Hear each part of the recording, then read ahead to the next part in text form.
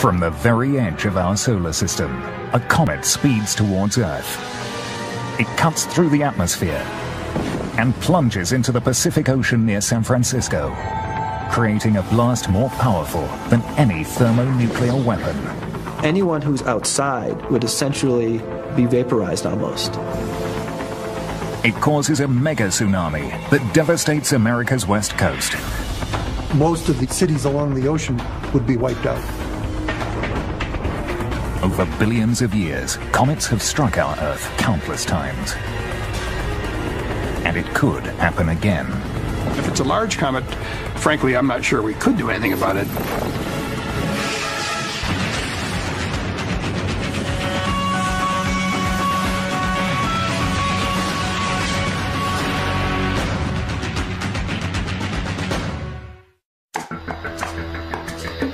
Through history, comets have been seen as bad omens.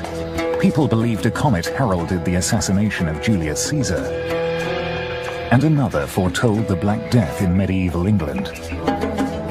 During the Middle Ages, comets were thought of as warning signs, missiles shot at a sinful Earth from the right hand of an avenging god. Some cultures depicted them as blazing swords, slashing the nocturnal sky as an expression of divine wrath. But by the 17th century, astronomers were beginning to understand the true nature of comets as physical objects rather than supernatural creatures or apparitions. Using Isaac Newton's principles, astronomer Edmund Halley calculated the orbits of 24 comets. Halley was the first to note, along with his colleague Newton, that comets are celestial objects. They're in orbit around the sun just like the planets, except they're on very elongated orbits, so they can cross the Earth's orbit once on the way in and once on the way out. Halley boldly announced that 3 of them, seen in 1531, 1607, and 1682, were in fact the same comet on its periodic visits to Earth. He predicted that the comet would return every 76 years, and he was right. Halley's comet did return in 1758, as it has done roughly every 76 years since. Halley's discovery altered the status of comets, from mystical omens to real and physical threats. The fear of comets was sort of transferred from a sign of an impending disaster, some sort of an apparition, to objects that actually could hit the Earth. So we went from warning shots to actual missiles. One of those missiles might have changed the world 4,800 years ago, and experts think that another deadly missile could strike the Earth with very little warning. Since its birth 4.6 billion years ago, Earth has been pummeled by thousands of comets and asteroids. Scientists think that such impacts may have caused at least 2 of the 5 global extinctions. The most recent, 65 million years ago, is thought to have killed more than 75% of the living organisms on Earth, including the dinosaurs.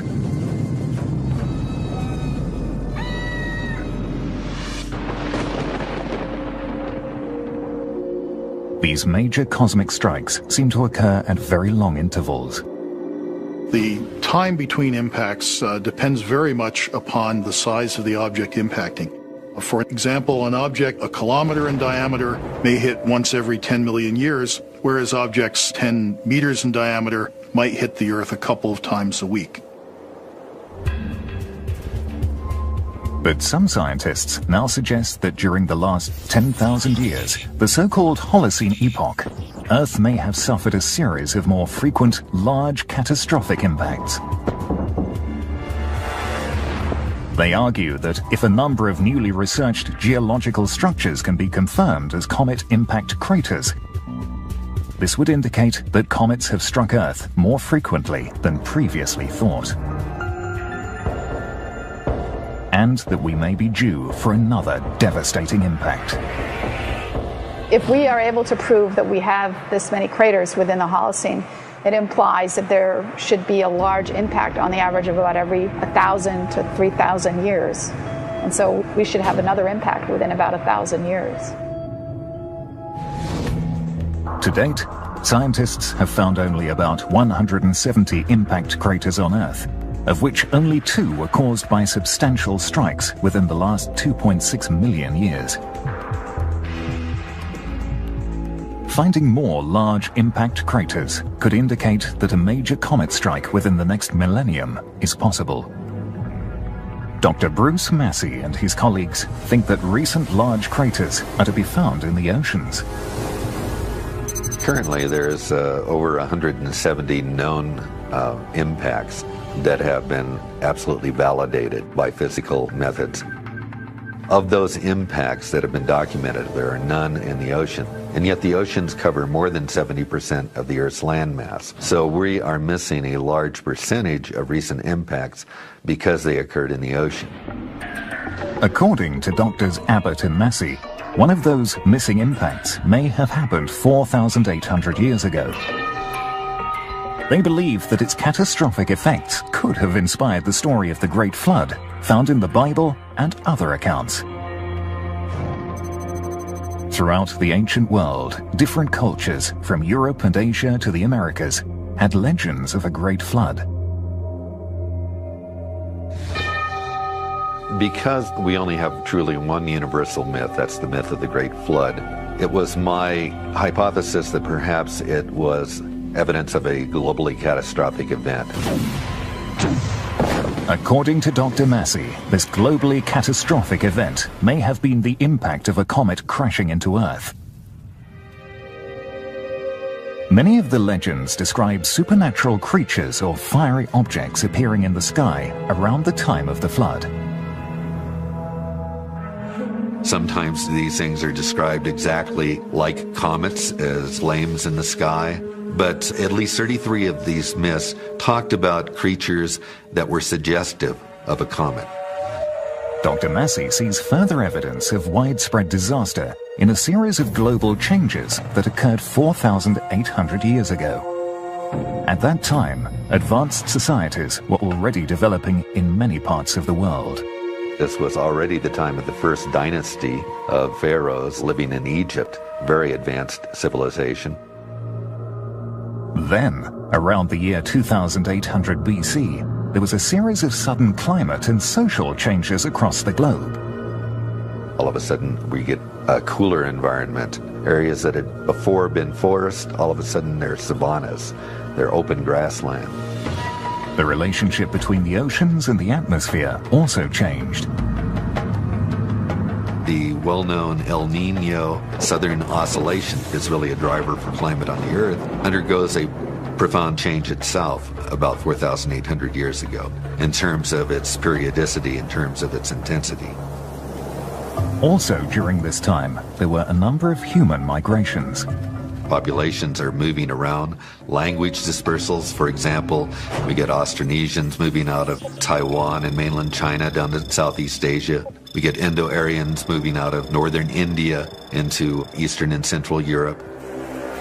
Dr. Massey suggests that all these social upheavals and climatic changes can be traced to a great flood that he believes was caused by a comet strike. We're seeing multiple different things that suggest to us we're looking at a single event at 4,800 years ago as a causal explanation for all of these myths, and it seems to be an oceanic comet impact. In the course of his research, Dr. Massey found that the geographical distribution of certain mythical motifs were centered on a specific location. I analyzed 175 Great Flood myths worldwide. And if you map these out, the distribution of these myths, they actually sort of make a broad circle, approximately about 9,000 kilometers away from a central part in the Indian Ocean. And it would appear that this is telling us that there was a comet impact at that location. Looking at the environmental information contained in those myths, such things as the amount of rainfall, the presence of hurricane-force winds, tsunamis, all of these myths together formed a logical picture of something happening at a single point in time. It is difficult to assign an exact date to the Great Flood.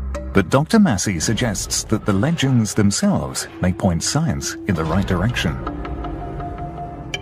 I was able to hypothesize a precise date for this event by looking at what was in the mist, talking about conjunctions of planets in certain constellations, lunar eclipses, solar eclipse, and conjunction of 4 or 5 naked eye visible planets at a single point in time is a very rare event.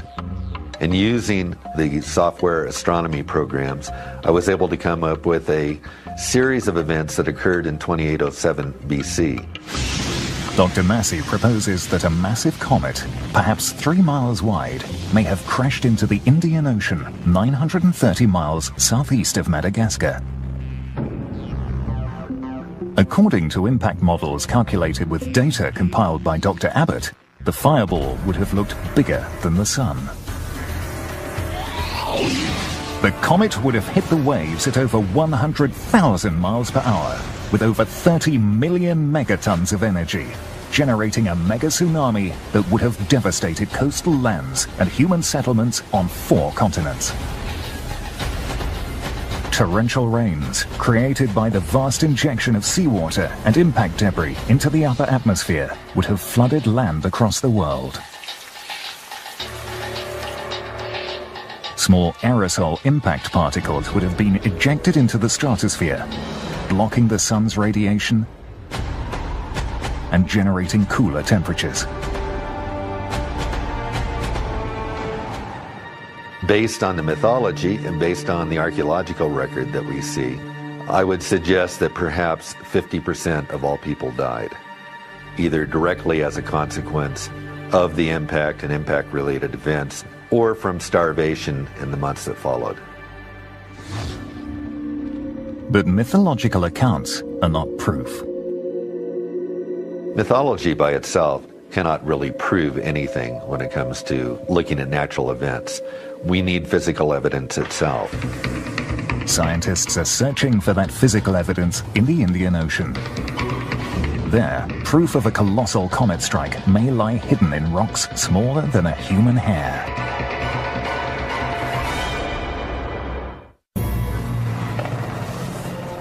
Some scientists think that a massive comet could one day strike Earth, causing a mega disaster. It could have happened before. 4,800 years ago, a comet may have killed more than 50% of the Earth's population. Ironically, many experts believe that comets may have brought to Earth the basic elements that make life possible. During the time it was being formed, the planet was very hot and very dry. So the question that has long puzzled scientists is, where did our water come from?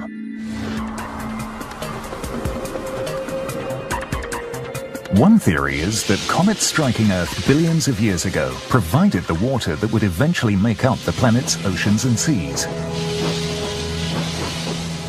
In 2000, Comet Linear broke apart as it passed by the Sun. Infrared spectrum analysis revealed that the comet was probably made up of water in the form of ice. Some scientists believe that comets may have also dispersed complex organic molecules that could have become the first cell membranes on Earth. Comets came in and provided much of the water that's in our oceans today and much of the water that's in our bodies today. And comets may also have brought to the early Earth much of the carbon-based molecules that is necessary for life. So without cometary bombardments, it's unlikely that life would have formed on Earth. And so we owe our very existence to these objects. From the time they were formed, 4.6 billion years ago, comets and asteroids have crashed onto Earth and its moon countless times. Though the moon's cratered surface bears witness to that violent past, Earth's impact craters are less apparent. In the course of time, the Earth has actually suffered more impacts than the moon has because it has a bigger area than the moon does. But we see many fewer craters on the Earth. That's because erosion, tectonics, all these processes that are so active on the Earth but lacking on the moon have erased the craters. Even on dry land, craters are difficult to identify. Impact craters are one of the rarest of the landforms on the Earth. In fact, only about 170 bona fide impact craters are recognized on the Earth. Of these 170 impact craters, none is located in deep ocean waters, even though oceans cover 70% of our planet's surface. But there may be a number of missing craters on the sea floor. So, how do we begin looking for evidence of a massive comet impact in the oceans? Scientists are tackling the search on many fronts. Evaluating satellite images to identify crater structures all over the world and to locate soil deposits left on the coasts by megatsunamis. Studying computer models to predict the possible effects of oceanic impacts. Using telescopes and space probes to study comets and learn about their composition and life cycles. And analyzing seafloor and coastal sediment samples under electron microscopes. Dr. Abbott began her search for evidence of this catastrophic comet impact in the Indian Ocean. One reason why I focused on the Indian Ocean was because of Bruce Mass's work, where he's compiled oral histories, and what he determined was that the center of this large deluge event was in the Indian Ocean. The first physical evidence of this alleged crater was found not in the ocean itself, but on the beaches of Australia and Madagascar. Massive sedimentary deposits called chevrons, some of them the size of Manhattan. The chevron dune is almost like swash on a beach. You know, you get a wave coming in and it leaves an outline. They're roughly V-shaped. But if you take the V-shaped dune coming in, its trend points back towards the source. That source could have been a massive impact in the Indian Ocean. When a big impactor comes in and hits the ocean floor, it doesn't make just a crater in the sea floor, it also makes a crater, an even wider crater in the water. And then what happens is that this water has to fill in the hole and it crashes back in and then it oscillates back and forth several times. Such an impact would have created colossal waves called mega tsunamis. So if we're talking about a diameter of 3 miles for the impactor, typically a large impactor coming in like that could produce a wave that was initially about 3 miles high. By the time they reached the coast of Madagascar, the waves would still have been colossal, creating the chevrons by depositing large amounts of coastal sediment and impact debris. In the Madagascar chevrons, we found a number of features that we think are materials that are derived from an oceanic impact. Such as these deep cold water microfossils called foraminifera. This is a picture of one of these bottom-living foraminifera. And note that all the magnesium, which is in blue, is mostly just right on the outside of the chambers. And we think that this may be due to boiling of seawater in the chambers right after the impact.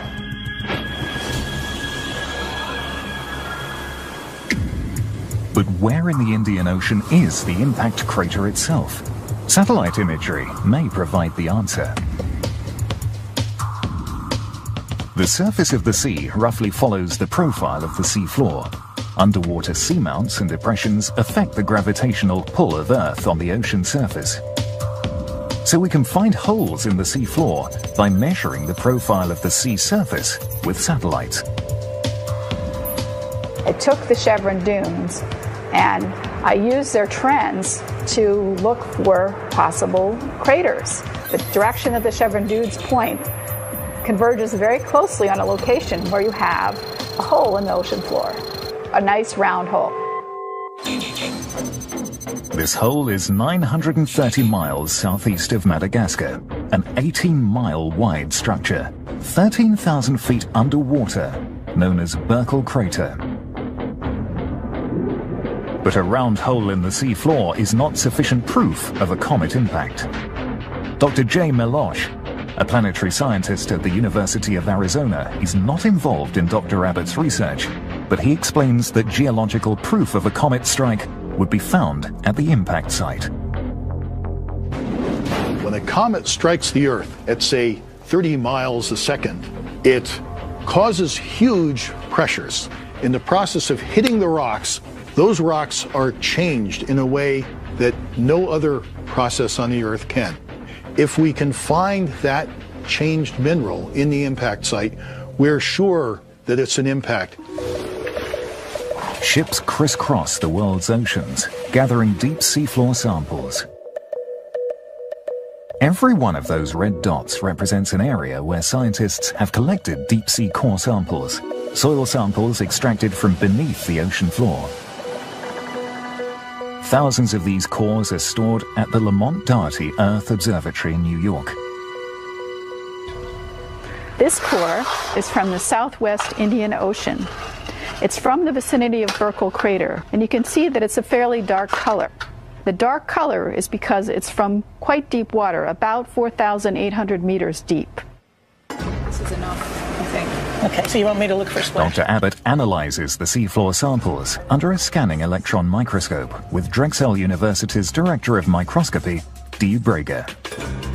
When comets or asteroids hit the bottom of the sea, they tend to vaporize or melt material either from the rock that they've hit or the impactor itself, which condenses into submicroscopic splashes of metal that are shot into grains of sediment, into microfossils, into whatever is down there at the bottom of the sea in microscopic amounts. What we found in this sample were little bits of crushed rock. These pieces of rock looked as if they'd been hit with a hammer. And then on the rock, we found tiny bits of metal, nickel-rich metal. And nickel is not very common on the Earth, so we think that this nickel is bits of the impactor that were vaporized. I don't necessarily see splash yet. Still, Dr. Abbott needs more evidence to prove that Burkle Crater was created by a comet impact. What we hope to learn from this piece of deep-sea sediment is what's the source of the impact that produced Burkle Crater. We really don't know enough about comets and asteroids to be sure right now if we can tell. We may not know enough about comets, but we know they're out there, on the fringes of the solar system. Billions of them. And they are just waiting for a passing star's gravitational force to launch one on a collision course with Earth.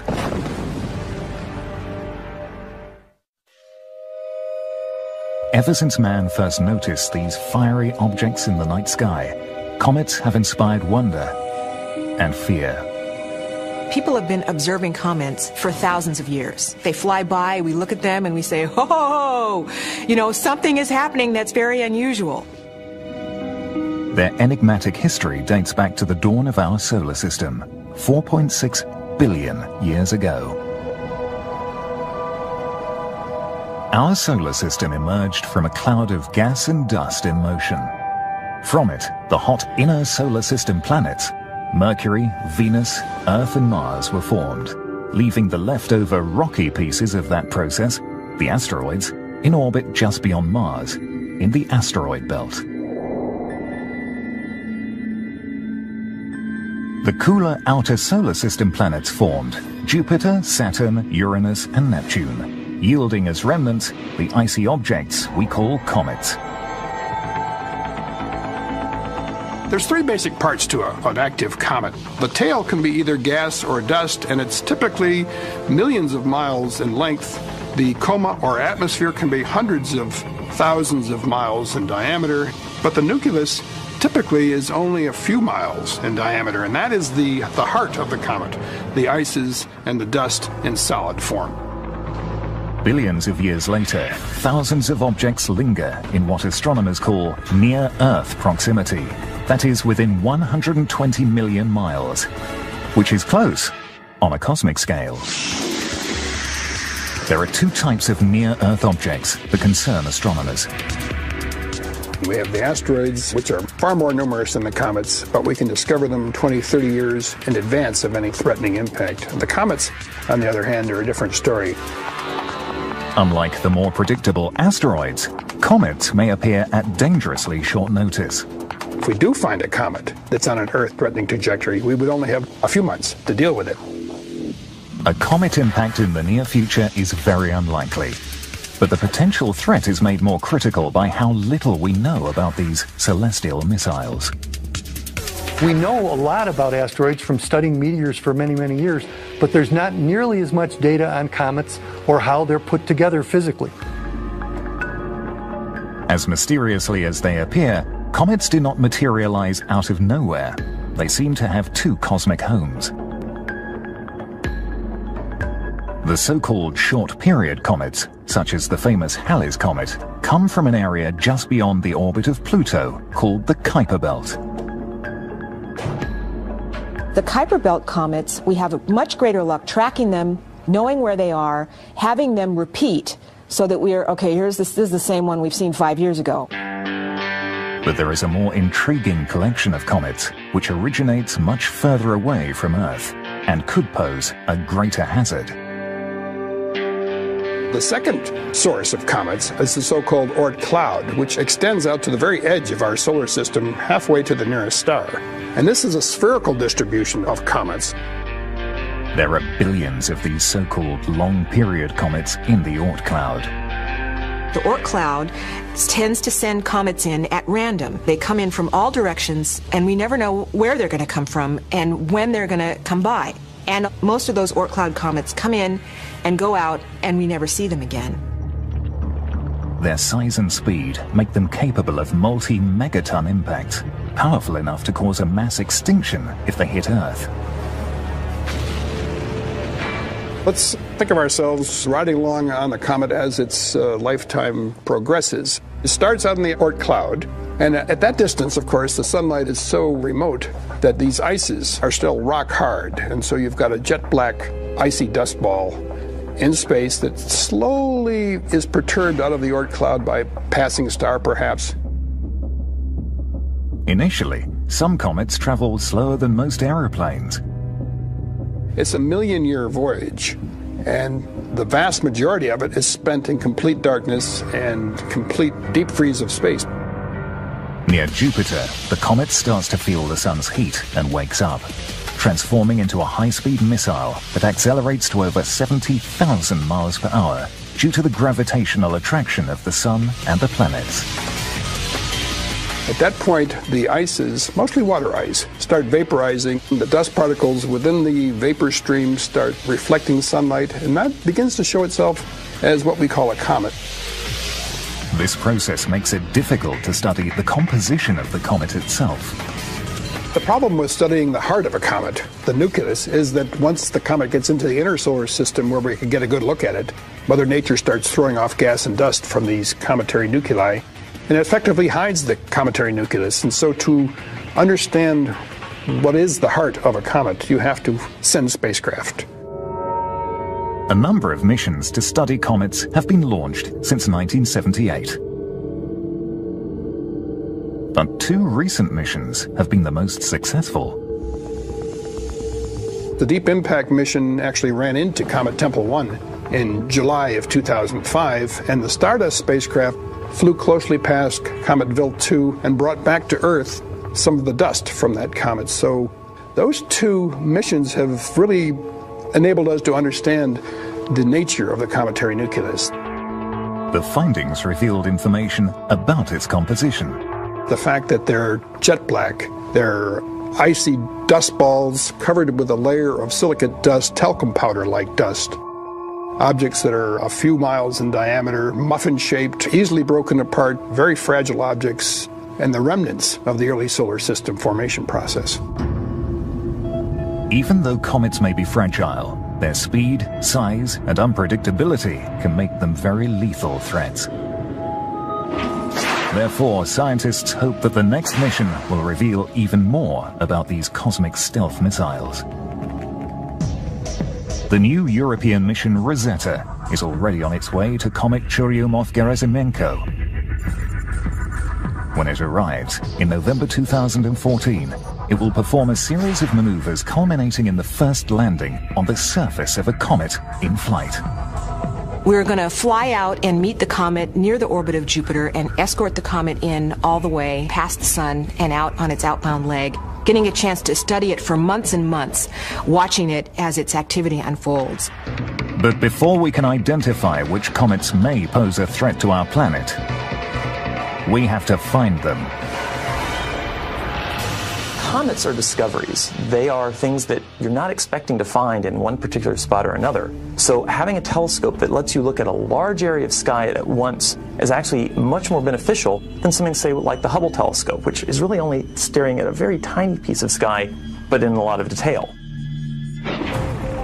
New wide-field telescopes will help us keep watch on the skies. The Large Synoptic Survey Telescope, LSST, will see first light in 2014. It will provide digital imaging of faint astronomical objects, such as distant comets, with a 3,000 megapixel camera from its vantage point on Cerro Pachon in Chile. The LSST will actually be able to take a complete snapshot of the sky every few days, and it will keep repeating that over and over again. So by stacking these full sky pictures up one on top of the other, astronomers can look to see if anything is moving. On the 7th of August 2006, using this 4-picture time-lapse sequence, astronomer Robert McNaught discovered the comet now bearing his name.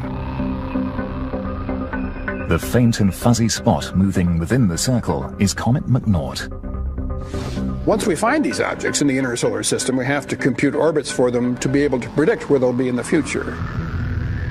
Asteroids are easier to find and track because they are inactive, and their orbits are affected only by neighboring planets. Comets, on the other hand, have an additional problem with them because when they get into the inner solar system, they start thrusting toward the sun, and that pushes the comet in the opposite direction. This may modify their trajectory as they fly, like a rocket engine might, making it difficult to calculate their orbits accurately. Another problem is that comets are virtually invisible until they reach Jupiter and start ejecting gas and dust. And it only takes 9 months to get from the orbit of Jupiter to the orbit of Earth. It would take a few months to determine its orbit and to determine that it is a threat, and then we'd only have a couple of months to do something about it. It could be worse. Some comets are discovered closer to Earth. Comet McNaught was spotted in August 2006, only 4 months before it passed by Earth's orbit in November that year. Scientists are working on ways to deflect or destroy an asteroid on a collision course with Earth, from nuclear weapons to gravity tractors. But today, there is little we can do to defend ourselves against an incoming comet. In the unlikely event that we do find a comet that's on an Earth-threatening trajectory and it's large, say 2 miles or larger, there's not a great deal we could do, frankly. That's the bad news. The good news is it's not very likely to happen. To date, David Levy has discovered 22 comets from his observatory in the Arizona desert. Every time a comet is discovered, there's always a little hiccup that happens. Is this comet one that can endanger the Earth? The one that I found a few months ago is one that comes by every 5 years. And there's a chance that at one of its passages, it could threaten the Earth. We're not sure about that. We don't know it as well as we'd like to. In 1992, Levy, together with Eugene and Carolyn Shoemaker, discovered the now famed Shoemaker-Levy 9 comet that collided with Jupiter in 1994.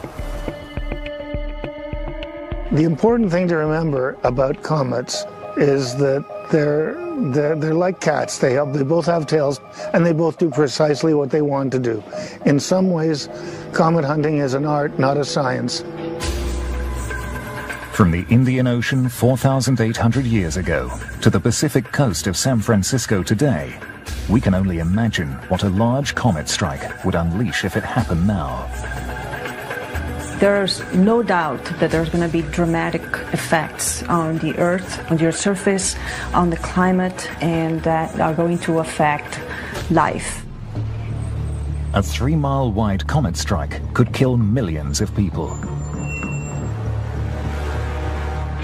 Exactly how that would happen is hard to predict. Fortunately, we've never seen a large comet strike the Earth. But we can work out what happens by using the laws of physics. we can take those laws, distill them down into a computer program, and predict what events will happen when a mile-wide comet slams into the Earth and makes a crater perhaps 20 miles in diameter. The Los Alamos National Laboratory in New Mexico is looking ahead. We have, in fact, right now, very large three-dimensional computer code capabilities that can help us as a nation improve our detection, our assessment of catastrophic impacts, such as a cometary impact off the coast of San Francisco.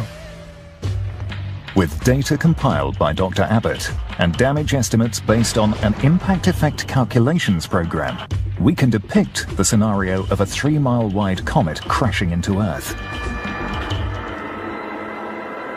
With little warning and no way to stop this intruder, millions of people could find themselves in the middle of a global mega disaster. Could a massive comet crash into the Earth again? This science fiction scenario could become a devastating reality. Based on data gathered by Dr. Dallas Abbott and calculations performed with the University of Arizona's Impact Effect Calculator program, it might unfold like this. A comet started its journey millions of years ago on the distant edge of our solar system. It is now near Jupiter. The stealthy ancient traveler, awakened by the approaching sun, starts jetting dust and gases from its icy nucleus. It is 4 months away from its target, Earth. 2 a.m. at the Mauna Kea observatories in Hawaii. Astronomers identify the faint optical signature of what may be a new comet, as dim as Comet McNaught's image when it was discovered in 2006. Other astronomers around the world confirm the sighting. It is a new comet, and it is approaching Mars fast. The Minor Planet Center in Massachusetts begins to calculate its orbit. It will take scientists at least a couple of months to calculate whether it could hit Earth. Nearing Mars' orbit, the traveler is now a dazzling sight with a growing tail of light, dashing towards the Earth at over 50,000 miles per hour. It is confirmed. The object is a long-period comet with a trajectory that will cause it to hit Earth in 30 days. Warnings are issued across the world, but time is running out. Governments and international space and military organizations scramble to decide on a course of action. It's technologically much more difficult to deal with a comet than it is an asteroid. Shooting it down is not an option. It may compound the problem by creating a collection of fragments. Diverting its trajectory with a spacecraft is not possible. There is not enough time to prepare and launch such a mission. Now, about 2 million miles away from Earth, the comet speeds at more than 100,000 miles per hour. Scientists narrow the probable impact zone to an offshore area near San Francisco. The comet is about to collide with our planet's most effective shield, the atmosphere, but it will provide no defense at all. So a large comet, several miles in diameter, would simply punch right through the atmosphere, and it wouldn't matter that the comet is fragile and underdense and porous. Bridges and freeways are jammed as a panicky population tries to flee the city, but it is too late. The 3-mile-wide comet hits the Pacific Ocean 100 miles west of San Francisco. With more than 30 million megatons of energy. When it impacts the ocean surface, it is going to essentially vaporize the water almost immediately. The impact unleashes a blast of thermal radiation towards the city. You're talking about minimum of temperatures around 1500 Kelvin. So anyone who's outside when that event occurs would essentially be vaporized almost. Wooden structures, dry grass and brush all ignite in a flash. Flames burst out around the city. as over 7 million people in the Bay Area are scorched by the lethal heat. A 9.0 earthquake caused by the comet's impact shatters structures and buildings all over San Francisco. The Bay Bridge collapses. The Golden Gate Bridge yields to the inexorable power of nature. Entire districts in the city cave in as the ground liquefies under their foundations. Cracks appear in the ground, transforming the landscape. As the minutes tick by in slow motion, 3-inch fragments of debris from the seafloor pummel the defenseless city. In the midst of chaos and destruction, a moment of eerie silence precedes the sonic bang. The deafening air blast breaks through at more than 4 times the speed of sound, destroying whatever had been left standing. The resulting shock wave and the overpressure produced by that shock wave could lead to the destruction of a vast number of buildings in San Francisco. You'd probably be looking at most buildings being destroyed. Glass windows shatter all over the city. Highway truss bridges collapse. Cars and trucks on the roads are tossed about by high-speed winds. And now, this landscape of utter destruction is about to be washed over. The comet's impact has generated a massive mega tsunami just 100 miles offshore. By the time it hits the coast, the enormous wave swamps the Golden Gate Bridge, crashing into the bay and flooding the city. It also travels west toward Hawaii at more than 500 miles per hour. More than likely, if this happened in today's world, most of the cities along the ocean would be wiped out. The city of San Francisco has been annihilated. The comet's impact has sent a plume of water vapor and solid particles into the air, injecting them more than 9 miles into the stratosphere. Thousands of miles away, fires from impact fragments and torrential rains ravage lands in South America, Canada, and Eastern Asia. Valleys and lowlands flood, decimating communities and destroying entire regions. The immense amount of water and heat injected into the atmosphere creates storms of biblical proportions. You could get the formation of a super hurricane. Super hurricane, you can imagine, is like a Category 5, like Katrina, but 100 times worse and maybe 3 times bigger than Katrina. Once that hits a region, it would produce so much rain, you could get like a 1 in a 10,000, 1 in a 100,000 year flood. But the mayhem is not over yet. As the plume spreads across the globe, you would get further cooling. This could induce, in some situations, Earth going into a mini ice age. And that would probably be the worst case scenario in terms of long-term climate effects, is a mini ice age. It would take decades, if not centuries, for the planet to recover from the catastrophic environmental consequences of the impact. As we did 4,800 years ago, humankind would probably survive this global disaster, but the world would never be the same.